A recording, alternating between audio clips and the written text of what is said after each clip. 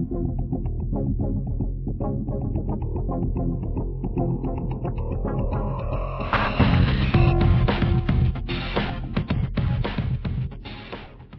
again, my name is Rodney Reynolds and welcome to another video review. Today I'm looking at the Asetek WaterChill 2 water cooling kit. Included is a cap, a lanyard, installation instructions, and materials needed for installing the different components: a pump, a tank, a power cable, 3 water blocks, one for the chipset, GPU, and CPU.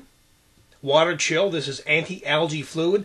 This gets mixed with distilled water, tubing, a 120mm fan, and the radiator. The chipset, GPU, and CPU water blocks all have an acrylic top and a thick, smooth, solid copper base, as well as these quick connect fittings. Very easy but secure to install tubes into these. And all the components in the system have these quick connect fittings. Make sure the tube is cut fair, push it all the way in, and it's installed. Now, the chipset water block can be installed on any Intel Pentium 4 motherboard or AMD motherboard. The GPU water block can be installed on any current video card, and this particular CPU water block can be installed on the socket 478, 462, 754, 939, and 940. Now to the right here there are a couple extras. These are just acrylic tops, so you can remove this top and fit these on. This one here is a little bit of a smaller footprint for AMD, and this one's for the socket 775. This is a Sunon 120mm fan. The fan spins at 2,300 RPMs, pushes 38 CFMs, and is 34 decibels. The radiator is copper, and it has these quick connect fittings. With the fan installed on the radiator, have a listen.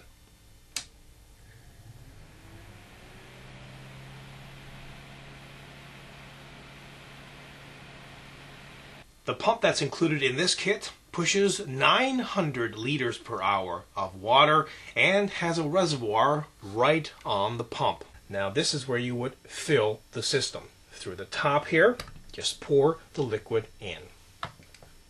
There is also a control unit which is hardwired to the pump.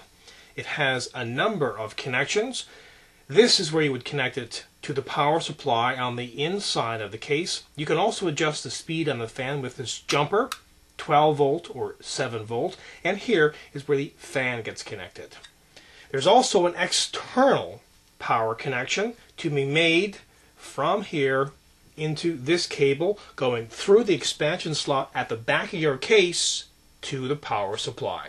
Now have a listen to the pump. As you can hear, it is extremely quiet.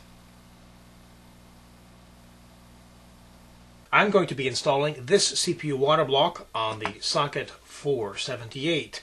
First, remove the plastic retention bracket, turn the motherboard over, put a washer over 4 bolts, and push them up through the motherboard. Now put an additional 4 washers down over the 4 bolts and screw these 4 guides onto the bolts. Next, carefully place the CPU into the socket and apply a very thin coat of thermal compound. And finally, place 4 springs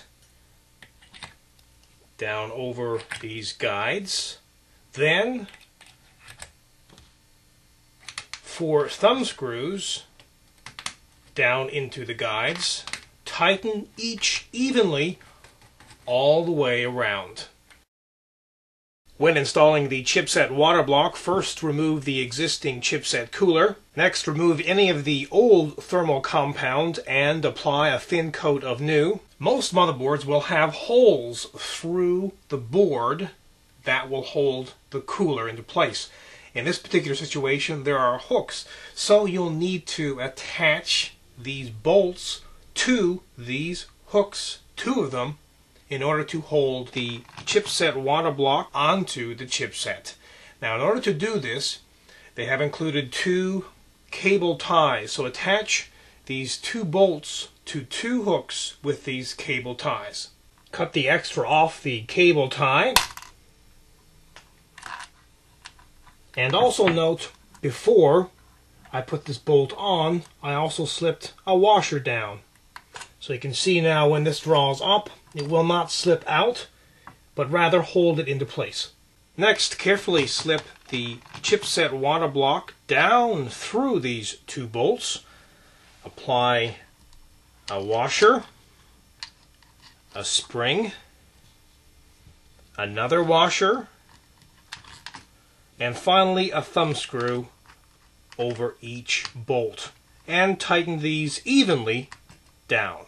When installing the GPU water block on the video card, first remove the existing video card cooler, remove the old thermal compound, and apply a thin coat of new.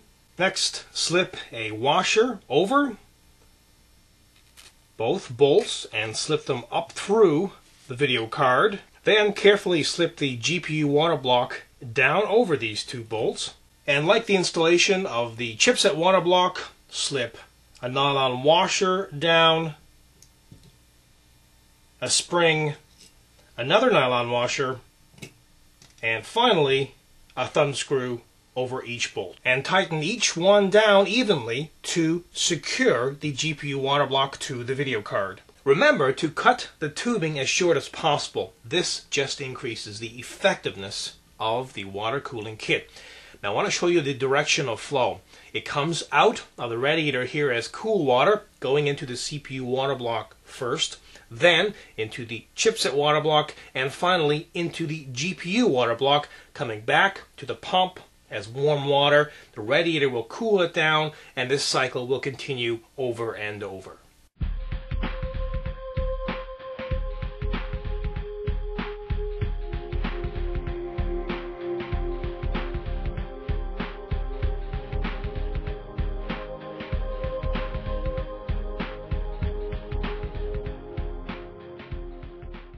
This is a very robust, all-inclusive kit that performs very well.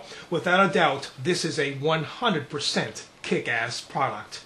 Again, my name is Rodney Reynolds. This has been another video review. Be sure to check back very soon. I will have a brand new one for you then. Also pop into my website at www.3dgameman.com. And while you're there, you can go into the forums and register. And remember, registration is completely free. Also keep in mind, you can find out a lot more on this product in the forums. And as a final note, if you love watching my video reviews, please help support 3dgameman.com. Until next time, take care.